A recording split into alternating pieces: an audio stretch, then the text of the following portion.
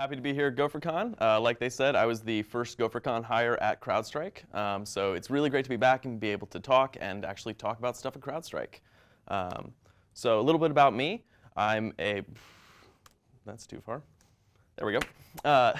So a little bit about me. I'm a senior software developer at CrowdStrike. A little background about CrowdStrike. We are a cybersecurity company, and we ingest over 1 trillion messages a day into our distributed graph database called Threat Graph. Kind of the basis of the company is that we have sensors all over, the servers and laptops and desktops and mobile devices of all of our customers, and they use our cloud to be able to send us different data about what might be going on in the system, so we can have a global resource pool of all of the events that happen throughout our network. So we're able to use that to build different data models and really protect the entire network live. So to do that, we need to process a lot of messages. We need to process a lot of data and get it into our cloud. So today I'm going to be talking about that for how we kind of build this architecture and are able to troubleshoot it and do that live. So this is going to be a talk about asynchronous architectures. These are also called event-driven architectures. It's relatively common concept in modern cloud computing, where you have different microservices, service A, B, and C. A gets a message, sends it over to B. B then takes that message, does some processing, sends it to C. Asynchronous. These are very common because they're very fault tolerant. They are able to ingest a large amount of data and process that. And they're able to do that because it doesn't necessarily have to be time dependent. So you might have a low lag time where you're able to process something through the pipeline in milliseconds, but you want to have the architecture available so that you are able to ingest all of that information and then process it whenever you have the CPU cycles or resources available to process it. So if you get a large chunk of messages for whatever reason, all of your devices are sending, millions of messages, or in our case, hundreds of millions of messages a second, then you might end up with a small backlog, and you can work through that, where in other times you might have lower need for latency. All right, so let's talk a bit about the current state of the art for testing architectures. So very baseline is unit tests. So this is the absolute minimum for any kind of Go application, is writing your unit tests. If it doesn't have a unit test, it's not done, allegedly. They're relatively easy to write. These tend to be very small. If you're writing unit tests correctly, you're writing them on a per function basis or per method basis to basically verify that it's doing what you're intending to do. So if you write a function that reverses a slice, you want to write a unit test to make sure if you put in a bunch of random different slices, does it reverse it properly? Are there any bugs or other things you need to do? And these also tend to be service specific. So it's very rare that you'll have a unit test do cross-service functionality tests, especially now that Go is a lot more modularized and you'll have different services in different modules. So for most cross dependencies, you won't be really writing that many unit tests. And it's generally limited to that scope. So although you can theoretically write different unit tests and mock data, so for instance, if you have a Redis application, you want to be able to talk to it, you can mock those messages coming in and out of it and kind of get that data there. But once you go up to against a live Redis cluster, then that would go into integration tests. Integration tests are also one of the core foundations of testing your architecture. They're basically something that you can run in a development or production environment that allows you to verify that your services are talking together. So if your service needs to talk to Cassandra or Kafka or Redis, or your service needs to talk to another service, this is where you would write those integration tests. They're relatively straightforward. They will usually include injecting some kind of real or mock data into the system and seeing what you get.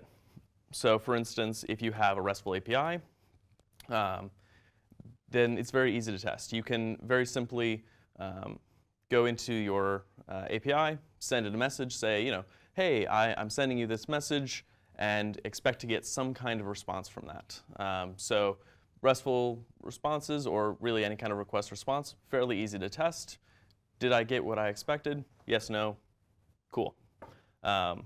It's also relatively easy test for very simple asynchronous flows. So if you have a single service that, say, writes to a database, you can inject a message into that service, and then you can verify, oh, did it actually show up in the database like I expected it to?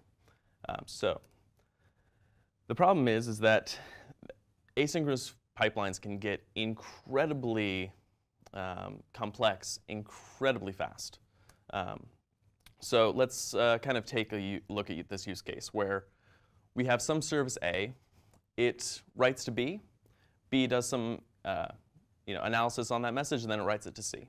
C creates a very complex message and writes it back to A. A then writes it to D and E. D sends it to a database. E sends out an email. So this is based on a real kind of flow. It's relatively common that you might have something come into your pipeline and it spawns just a bunch of processes as part of your asynchronous architecture.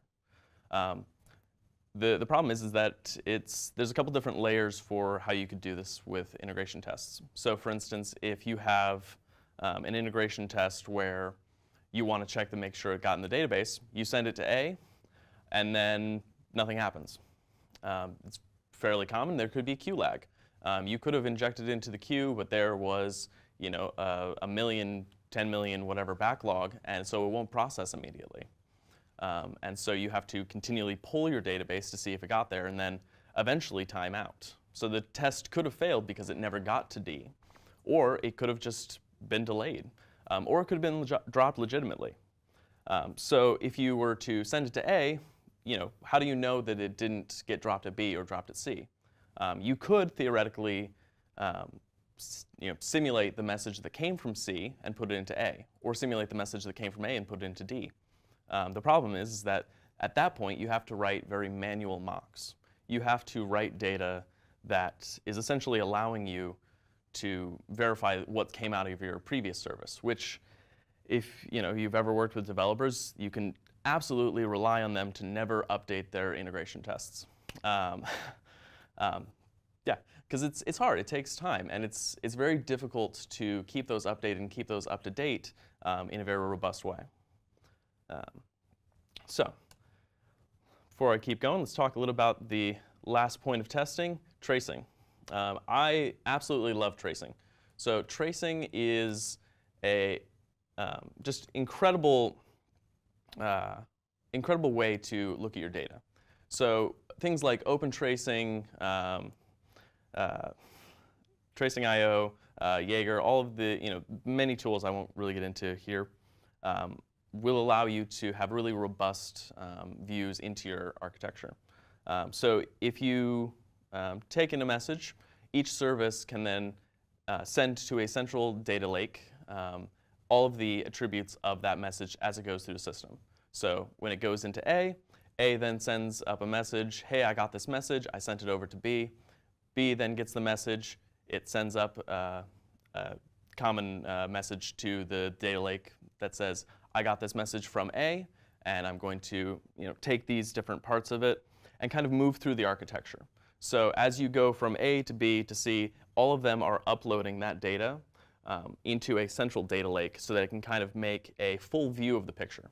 So you can see all of the steps that this message is taking as it traverses through your system.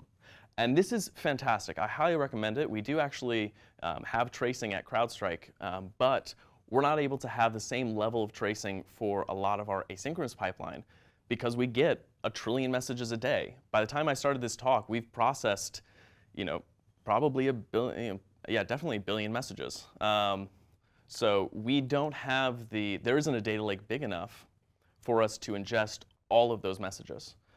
So really, it's something that we need to be able to do in a more robust way. So before I get into how we do that, we're going to talk about context in Go. I have opinions on this, and I'm going to share them with you.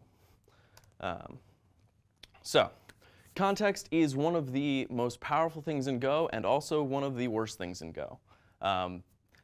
If you use it correctly, it is amazing. Context allows you to add context to your downstream method calls and your functions. So if you use it correctly, it's great. So number one rule, Don't attach things you want your function to call or data you want your function to have.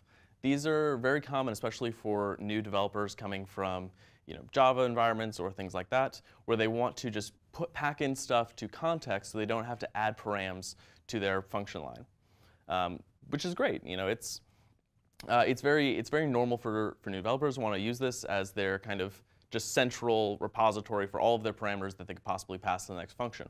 The problem is that it's incredibly hard to debug, and it doesn't allow for the same robustness that you get and that you can expect to get with a strictly typed language like Go.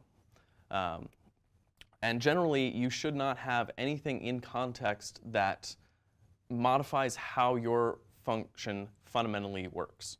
So if you have some kind of value or parameter in context, and the result of that context will wildly change what your function is doing, you've used context wrong.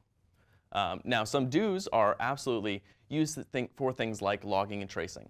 That's what it's there for, is so that if you are adding a customer ID or a device ID or a message ID or trace ID or whatever that is, it's not necessarily a parameter that you need for your function, but it's something that you want your downstream loggers and tracers and modifiers to be able to use, so that when it's logging, hey, I have this error, then you're also able to include the message ID or the trace ID or whatever it is.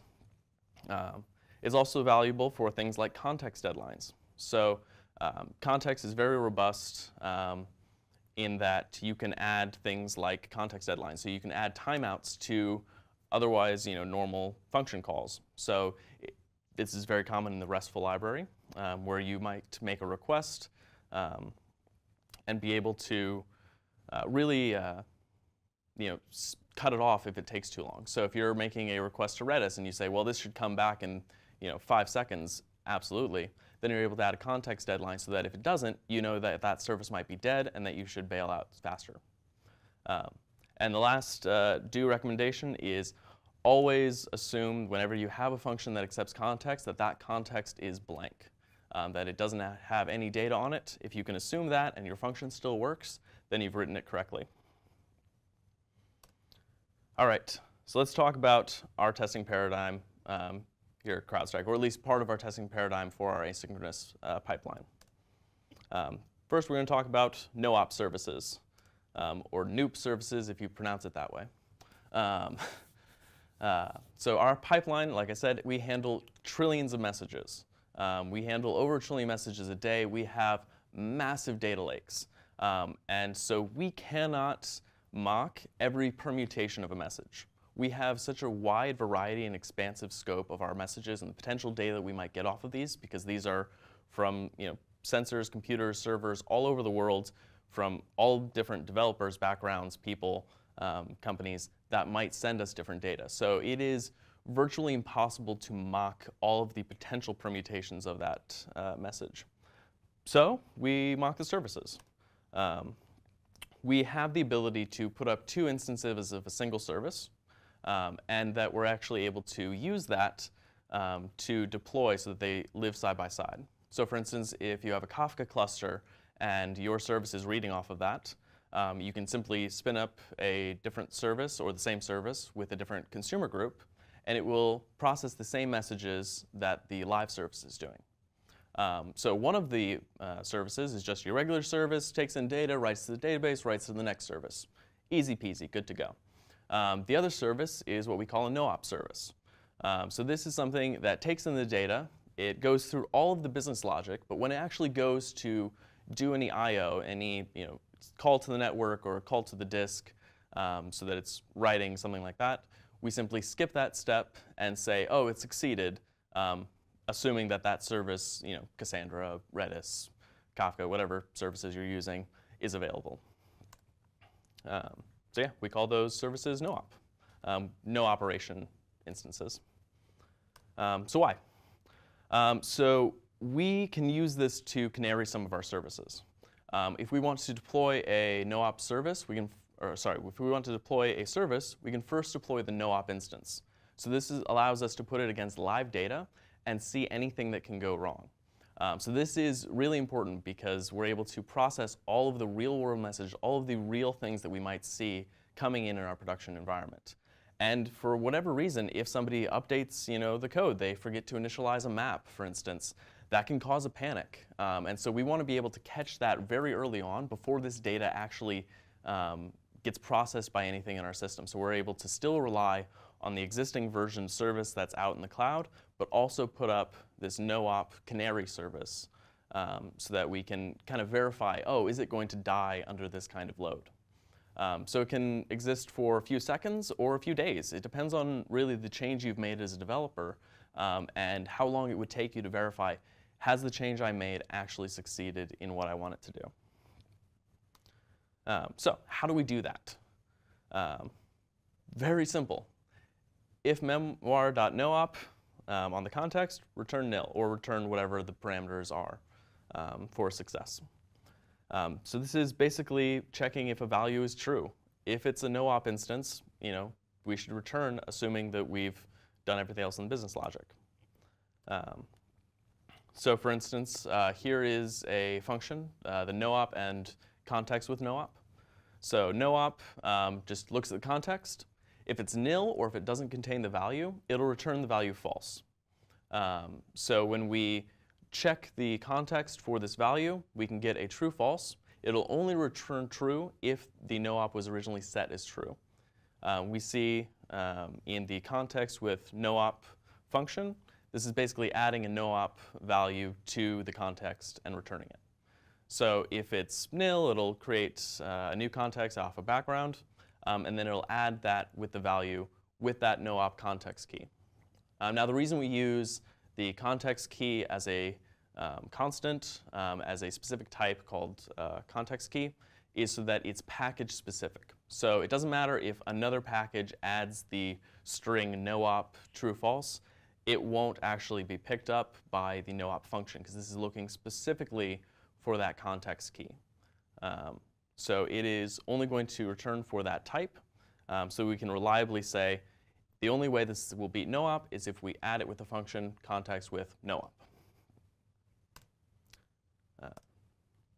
So let's take a look at a message. So this is something that we might have running off of a queue so that whenever we get a new message in, we give the context and we give the raw data of that message.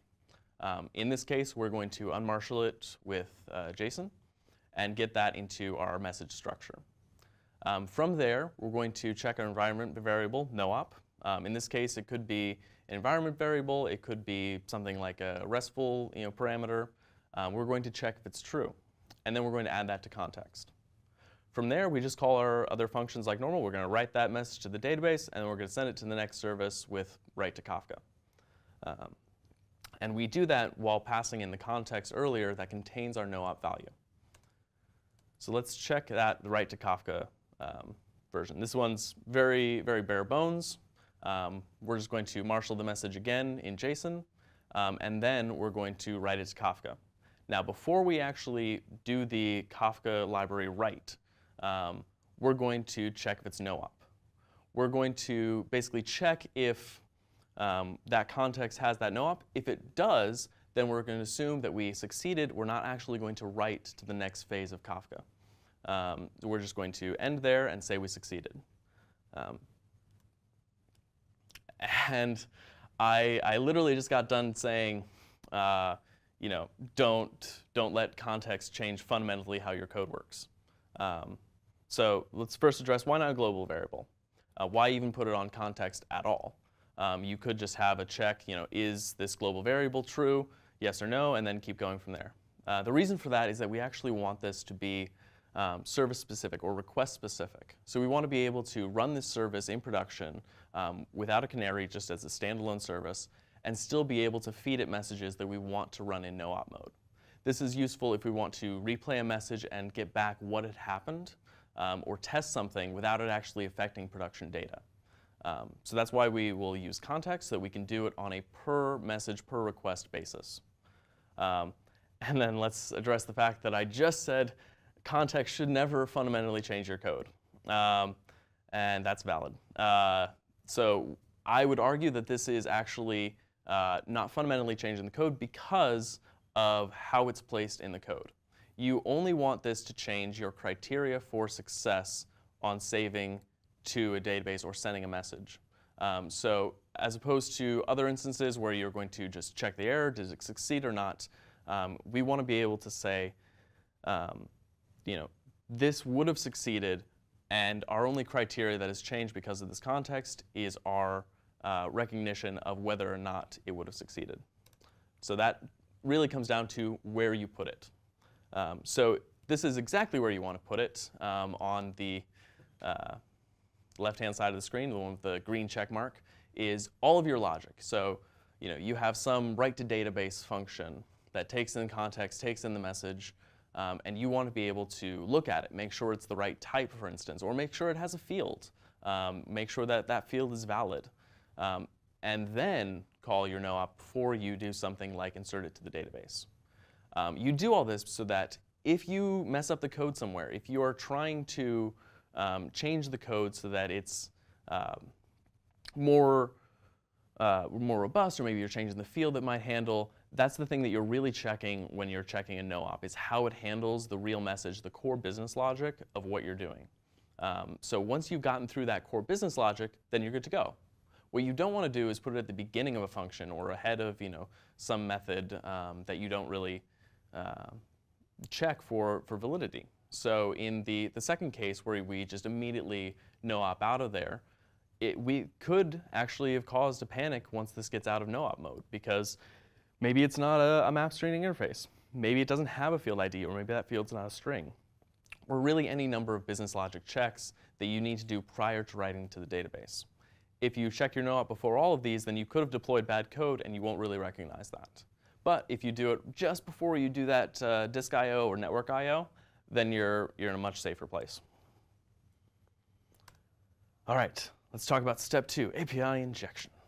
We talked about how asynchronous services can be very hard to test because they're very, very intricate. They have a lot of different layers to them, and it can be very difficult to kind of go through those different layers and really get to the root of the problem. But RESTful response requests, super easy. Also gRPC, or really any kind of request response service, super easy to test. You give it data, you get back data, see what happens. So we're going to just use that paradigm. This is a very, very simple hack, really, to be able to test your asynchronous pipelines, that you use the same code that's coming in on your asynchronous pipeline, and you treat it like a synchronous request response structure.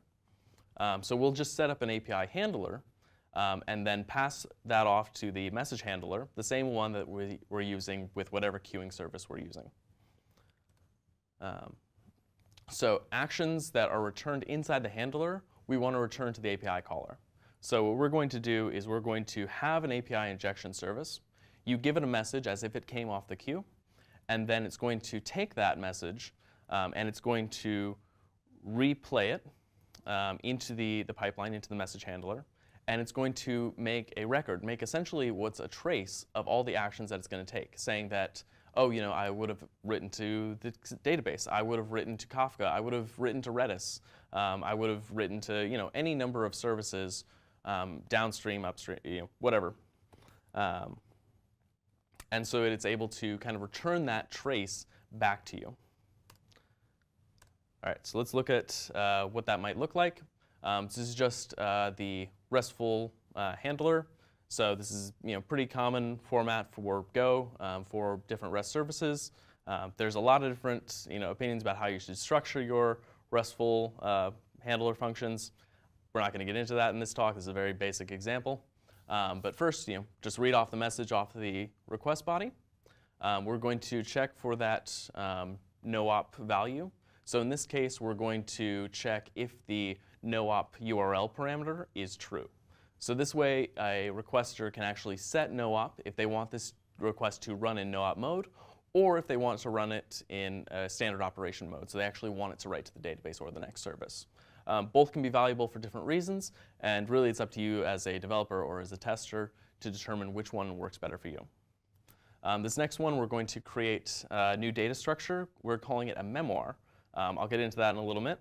But we're going to create a Go pointer, and we're going to add that to the context. And this is going to be the thing that we populate with all of those calls. I wrote to the database, I wrote to Kafka, I wrote to the cache. All of these things are going to be saved in that memoir because we're going to pass it into context in the handle message, and then we're going to encode it as the response to our RESTful request. So that memoir that will contain all of the actions the handler did or would have taken, and we're able to send that back. So we're able to verify that our service is actually operating the way we expect it to. All right, let's get into memoirs. What is a memoir? It's a historical account. It's basically something like a journal or a log or a trace. It is in the same realm in that it is gathering data up for all of the operations that have taken place in a way that makes sense that you can send it back. So we need to record everything it's doing. So we need to record everything that a service is doing, and that we need to be able to put that onto context and have downstream services decorate it, assuming that a memoir is present on context. We're not going to use memoirs at all in terms of our production code. No downstream code will open up a memoir, see what happened before it. This is going to be the same way, no service looks at the logs that came before it, or really, the traces that came before it. This is purely for the response that we're building up for this RESTful response. That is the only consumer of it, and that's why we're doing it. Now, because it'll only operate on this memoir when it's in context, it becomes super cheap to run in production. Because when we don't have an asynchronous, when we do have an asynchronous message come through, we simply don't attach a memoir. So all of these fields, all of these events that we're adding to it will not actually take up any memory because we're not actually adding it because the memoir doesn't exist. So we're able to run through and do everything at scale, but every time we make an API request, we're able to get a very rich data context off of that message and all of the traversals that it's done. All right, so let's make some memoir. So a memoir is just a very simple structure.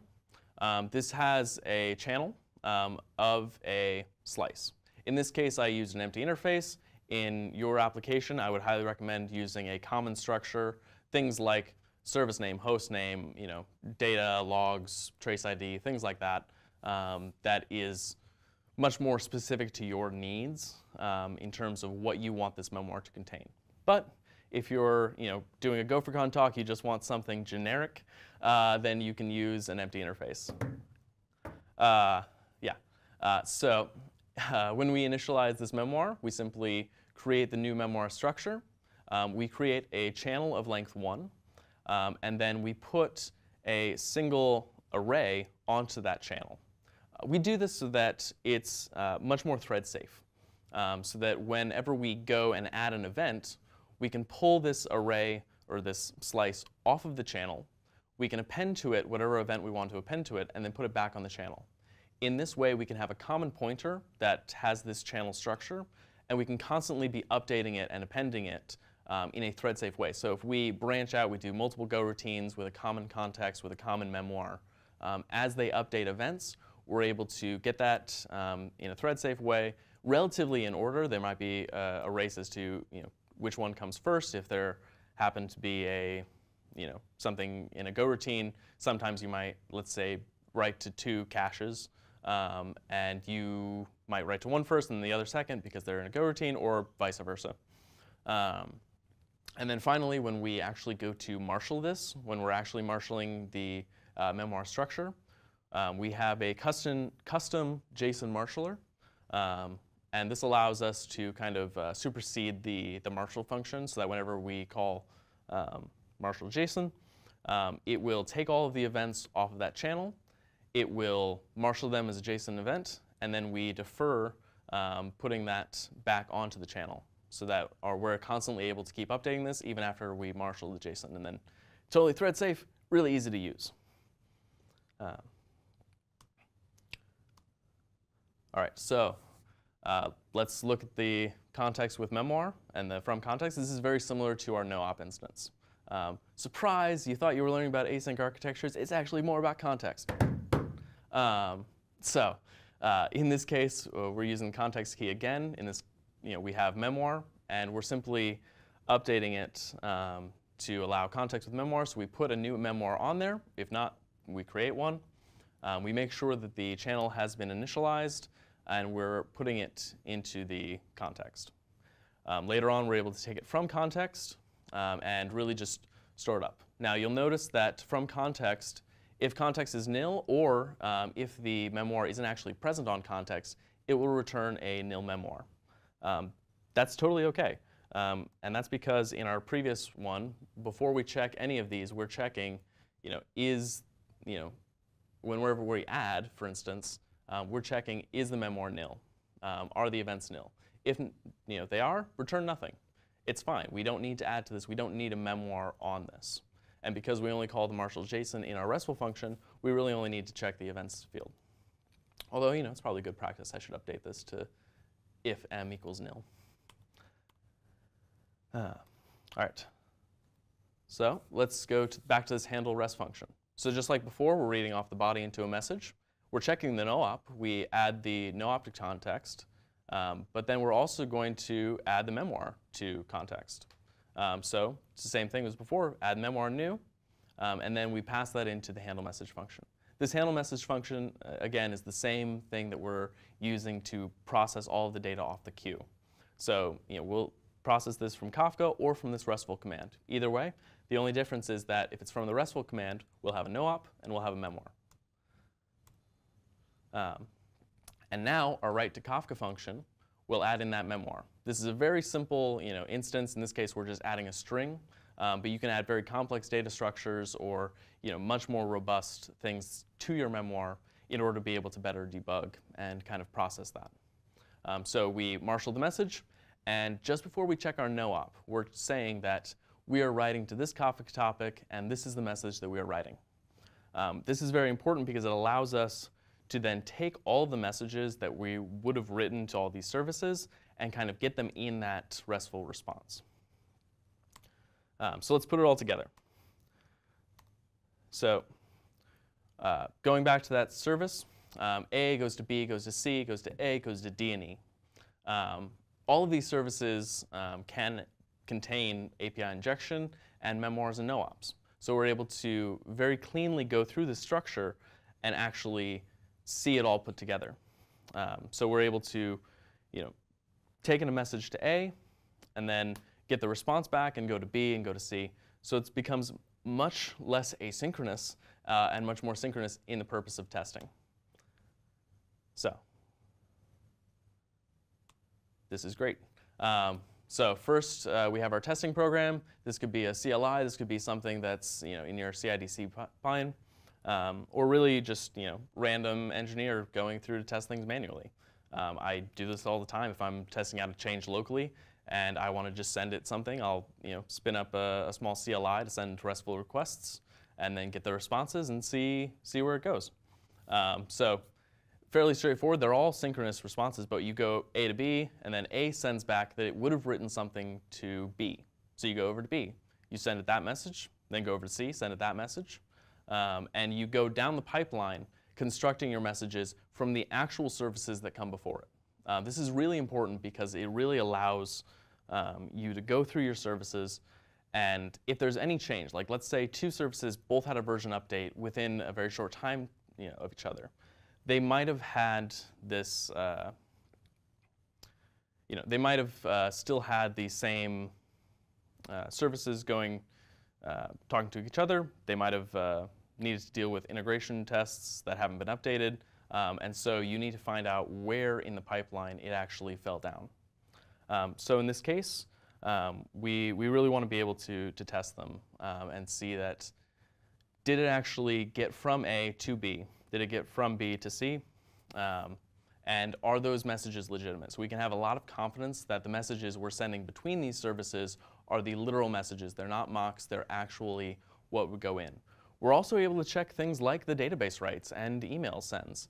So for instance, if you are wondering why I'm writing it to the database, but why isn't it available after a couple days? And you find out that there was a time to leave stamp that was incorrectly calculated. That could be a bug that you actually find prior to deploying any of these in production environments, because you can do this in a test environment, or you can deploy it as a canary and see what the actual data coming through is. Now, this is also really valuable for blue-green testing. So if you're testing in the case of a blue-green deployment, that's where you have two instances of the same service, and you want to verify that they're each behaving as expected. So you can send in a message to your version 1 and your version 2, or your version blue and green, and really see, oh, I sent this message into A, I got back a response, and then I sent a message into A 2.0, and I got back a different response. And you're able to actually analyze, either automatically or manually, is the change valid? Is there any change at all? And can I expect that this would be an appropriate context? So really, that's the core of how we've begun, and really motivate us to test our asynchronous pipeline. So it's allowed us to be incredibly robust in the fact that we are handling trillions of messages in our system in a given week. We are handling millions, tens of millions of messages a second, and that really allows us to have a high confidence in our production so that we can deploy stuff out and we can guarantee it's not going to have downtime, because we're a security company. We can't afford to drop any detections. We can't afford to have this kind of thing where we leave messages on the floor, because that could be the $1 million message. That could be the thing that saves however many customers from however many breaches. We really value our customers, and we really make sure that we strive to give them the best possible delivery, because our core business is stopping breaches.